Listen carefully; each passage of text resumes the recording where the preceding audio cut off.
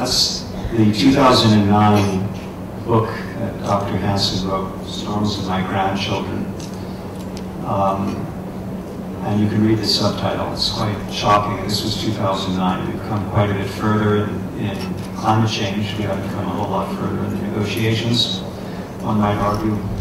But I would like to start off the discussion. I'm going to let Dr. Hansen take it after my initial question. I asked Dr. Hansen before if he disambiguate for us between 2 degrees C, which is what is appearing in the press day in, day out when they talk about climate change, and 1.5 degrees C, which is just beginning to appear now in the text and not yet made it to the media. Dr. Hansen, would you disambiguate those for us? Well, thanks very much, Stuart. Actually, I prefer not to speak in terms of temperature targets, but rather atmospheric composition targets. And in 2008, I wrote a paper with several of the top relevant experts in the world in carbon cycle, paleoclimate, climate modeling, and the relevant disciplines, and we concluded that we should be aiming for no more than about 350 parts per million of CO2 in the atmosphere. And since that time, we've achieved remarkably accurate measurements of the Earth's energy imbalance. And what we found is that the planet is out of balance, as you would expect. When you add CO2 to the atmosphere, it reduces heat radiation to space. Therefore, we have more energy coming in from the sun than heat being radiated to space. And it turns out that that imbalance, which is about 0.6 watts per meter squared averaged over the entire planet, land and ocean, implies that you would need to reduce CO2 from the present 400 ppm to about 350 ppm to restore energy balance. And that's what you need to stabilize climate.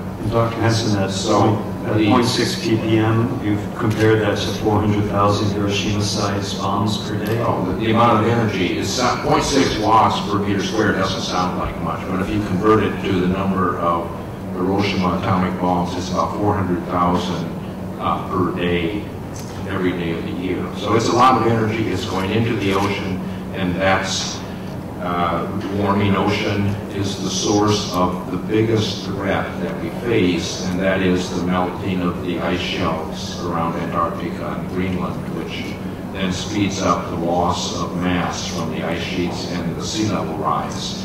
Our parents did not know that they were causing a problem for future generations by burning fossil fuels. But we can only pretend that we don't know. And it's a difficult thing for the public to recognize because the climate changes only slowly because of the inertia of the system. The danger is, because the planet is now out of energy balance, there's more warming that's in the pipeline without any additional gases. And that's going to take us up to and into dangerous territory. We're on the edge of handing our children a climate system in which consequences will be out of their control. For example, disintegration of ice sheet and sea level rise of many meters, which would mean we would lose all coastal cities, and more than half of the largest cities in the world are on coastlines. That's the one injustice from one generation to another. The second is north to south, because almost all the greenhouse gases have been added by countries in the north. But the biggest consequences are actually at low latitudes, where the warming is already making it uncomfortable in the summer and making it difficult to work outdoors. So there's a north to south injustice.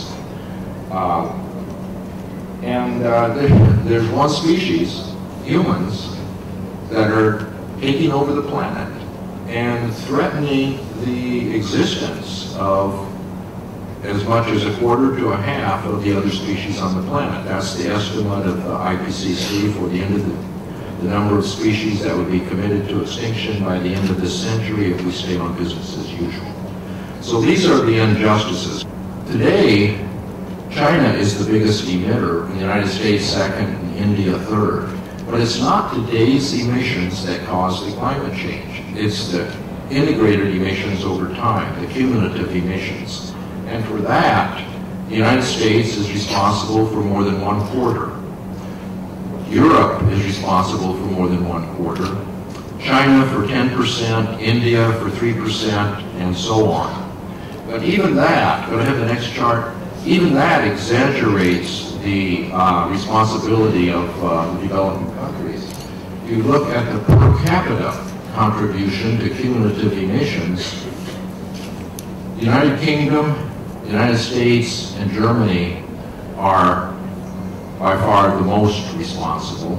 China is an order of magnitude smaller, and India's contribution is so small it almost disappears on this chart. The problem is that fossil fuels appear to the consumer to be the cheapest energy. They're not really cheapest because they don't include their full cost to society. They're partially subsidized, but mainly they don't include the effects of air pollution and water pollution on human health. If your child gets asthma, you have to pay the bill. The fossil fuel company doesn't. And the climate effects, which are beginning to be significant and will be much larger in the future, are also not included in the price of the fossil fuels. So the solution would be fairly straightforward. Let's add into the price of fossil fuels the total cost, which you can't do suddenly, but you can do it gradually over time so that people have time to adjust. So I argue that this should be done, and has to be across the board, across all fossil fuels, coal, oil, and gas, at the source, the domestic mine or the port of entry. And I also argue that that money should be given to the public, given equal amount to all legal residents of the country. That way the person who does better than average in limiting their carbon footprint will actually make money. And in fact, 2/3 of the people would come out ahead. And it would also address the growing income inequality in the world, which is occurring in almost all countries, because low-income people would tend to have a lower carbon footprint. People who fly around the world and have big houses would pay more, but they can afford to do that. So that's a transparent, market-based solution, a conservative solution, which stimulates the economy. The economic studies in the United States show that after 10 years, if you added $10 a ton of CO2 carbon fee, distributed the money to the public, after 10 years it would reduce emissions 30%, and after 20 years more than 50%. And it would spur the economy, creating more than 3 million new jobs. Furthermore, this is the only viable international approach. You cannot ask each of 190 countries to individually limit their emissions. What we have to do is have the price of fossil fuels honest. That requires only a few of the major players to agree, let's have a rising common carbon fee, and those countries that don't want to have that fee will put a border duty on products from those countries, and furthermore, we will rebate to our manufacturers the carbon fee when they export a product to a non-participating nation. So this, economists agree, is a fair way to do it, and it could rapidly move us off of fossil fuels. Before we leave that point, you pointed out that if 3 major economies did this, all other nations would be forced to go along. Well, almost all would go along because they would rather collect the money themselves rather than have us collect it at our borders. So it's a very simple way to give you a control of the system. But what we are hearing is, although Christiana Figueres says many have said we need a carbon price, and investment would be so much easier with a carbon price, but life is much more complex than that. What we're talking about instead is the same old thing. The same old thing that was tried in Kyoto, asking each country to promise, oh, I'll reduce my emissions, I will cap my emissions, I'll reduce them 20% or whatever they decide is they can do. You know, in science, when you do a well-controlled experiment and get a well-documented result, you expect that if you do the experiment again, you're going to get the same result. So why are we talking about doing the same thing again? I don't like to use crude language, but I learned this from my mother, so I'll use it anyway. This is half-assed and it's half-baked. It's half-assed because there's no way to make it global. You have to beg each nation. So I went to Germany to speak with, hoping to speak to Merkel, but I got cut off at Sigmar Gabriel, the minister. You know, I said, well, he said, no, we're going to do cap and trade with offsets. And I said, that won't work. We've tried that. And so I said, what's the cap on India? And he said, we'll tighten our carbon cap. Well, Germany's now 2% of the world emissions. So him tightening the German carbon cap is not going to solve the problem. You've got to have something that will work globally. And it's half-baked because there's no enforcement mechanism. So if this is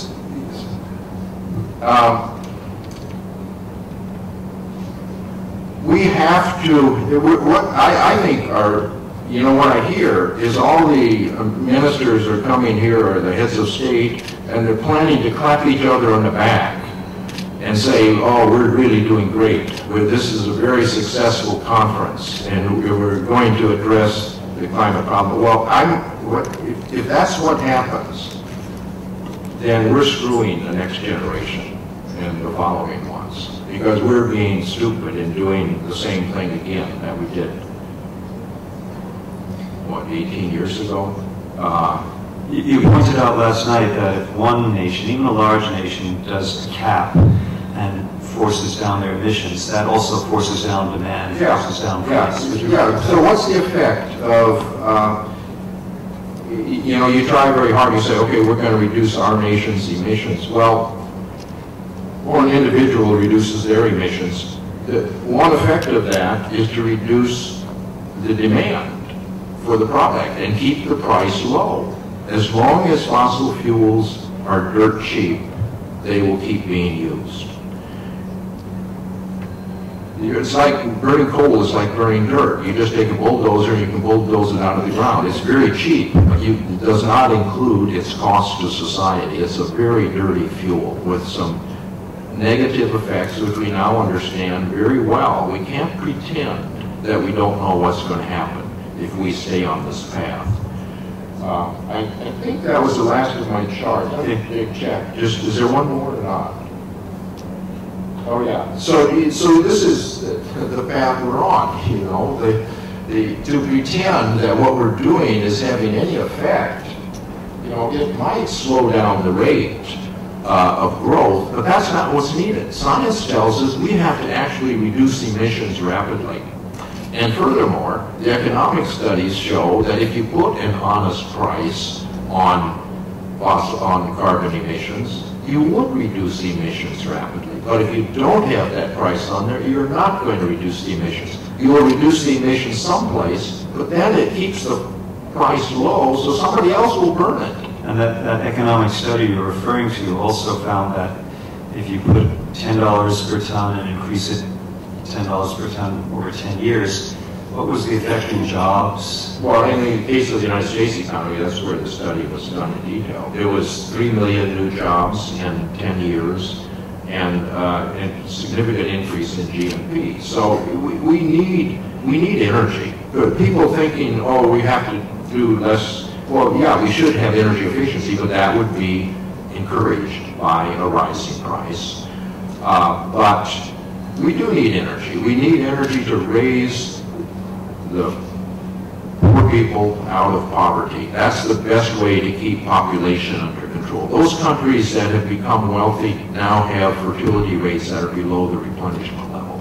So we need, and the reason these countries became wealthy is because they had energy, and that energy was fossil fuels. Unfortunately, we can't continue to use that as the mechanism to get out of poverty. We need to have clean energies, and the way to make that happen is to have this. I've met with captains of industry, I call them, leaders of not only utilities, but even oil companies. These people have children and grandchildren. They would like to be part of the solution. If the government would give them the right incentive by putting this across the board rising carbon fee, they say they would change their investments and they could do it rapidly. So it's not that the problem can't be solved, but it's not being solved. And nothing that I've heard so far indicates that we're intending to. It's not too complex. It's the simplest approach you can have. It's an honest, simple, rising carbon fee. So how do we solve it? Now, there was, I wanted to do a little bit on one of these solutions that Dr. Hansen was talking about last night. It's been very effective. These people all year round write letters to the editor, op-eds, and it's being expanded internationally. It's got to go from the ground up if we're going to put our leaders' feet a little closer to the fire, because there appears to be some other birdie whispering in their ear advice that is not in the best interests of best welfare of current and future humanity. I would like to know what kind of agreement you expect at the end of the summit. What would you like it to be? And you said that this carbon price is not happening, so what happens after Paris? What are the next steps you see? Yeah, well, we have to have that agreement, and I think that story will be clear fairly soon, if it's not at this conference. And frankly, it does not require 190 nations to get together. But the United States, China, European Union, the main players, if they would agree, and even if 2 of the 3 would agree, you could make it happen. So it doesn't look like it's going to happen here, but it has to happen soon.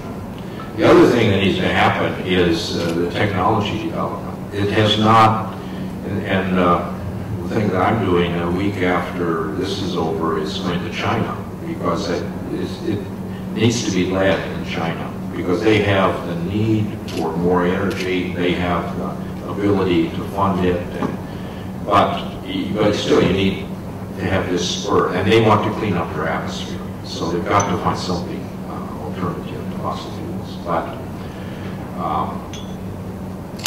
we have to. The danger is if we go several more years, if we go to the next UN meeting, we may have pushed the system beyond the tipping point for the West Antarctic ice sheet. That's already questionable because we don't understand that well enough to know that we're warming the ocean and it's going to have some effect. So we really have got to get things to happen soon. Dr. Hansen, David Holmes from The Conversation in Australia. Your preference is to look at parts per million as targets, but given that the conference's terms of reference are in terms of temperature, well, where would you draw the line from a science standpoint on what is dangerous climate change? Because 2 degrees being put up as a guardrail, is that already dangerous in your view? Yeah, absolutely. 2 degrees would make it warmer than the Eemian, in which sea level was 6 to 9 meters higher than now. We don't know how long it would take to get there, but 2 degrees is definitely dangerous. So we're at a point now where this year temperature is going to hit the 1 degree mark, and there's more in the pipeline. Of course, that's the El Nino is kicking that up. It'll drop back below 1 degree, but it's on a path where it's going to go above 1 degree. Even if we reduced emissions 5 or 6% per year, we would still hit about 1.1 or 1.2 degrees. So there's but if we would get emissions to go down a few percent per year, which we could, 5 or 6 may not be practical, but a few percent would be practical, then temperature would peak at something like 1.5 degrees and then start to go down. And that would is perhaps the best that we could hope for. But that does require a price on carbon.